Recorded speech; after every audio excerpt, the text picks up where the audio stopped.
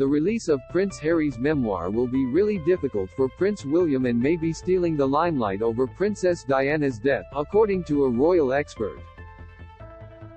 Royal author Pauline Maclaran has spoken to Express.co.uk following the announcement of its January 10 release date, which revealed the death of Diana is set to be a key feature.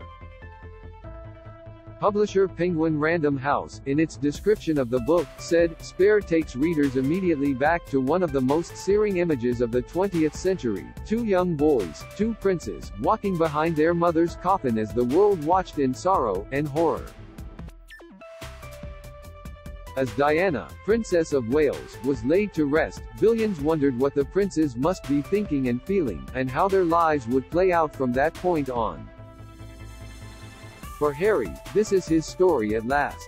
In response, Ms. Maclaran, author of the book Royal Fever, says using Diana's death as a taster doesn't sound particularly good, adding that the royal family are going to be upset by the contents. Prince Harry's book will be released in January, Image, Getty. She said, "I think the book will be a crucial part of him creating this relatable image. To make him seem like everyone else. It is obviously a gamble he is willing to take. I think it's very much a gamble because I think it's bound to upset members of the royal family. First of all, even if he's not criticizing them, and I think we all fully expect he will be, he is still pouring his heart out in a way that is not usually regarded as very royal, and against the Queen's mantra to always keep silent. Members of the royal family are going to be upset by the contents.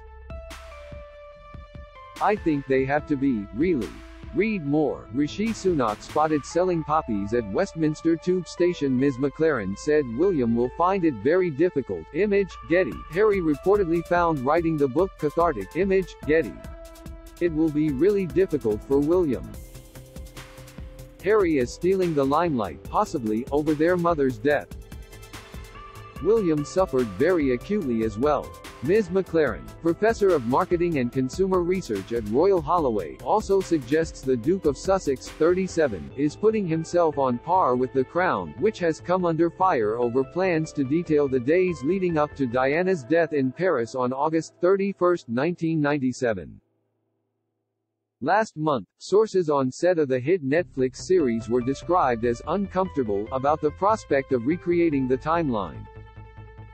Harry's publishers said he will tell his own story about Diana's death. Image, Getty.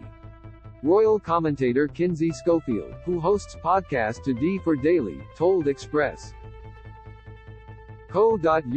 she expects the Prince of Wales, 40, to be fiery behind the scenes if Diana's death is vividly recreated.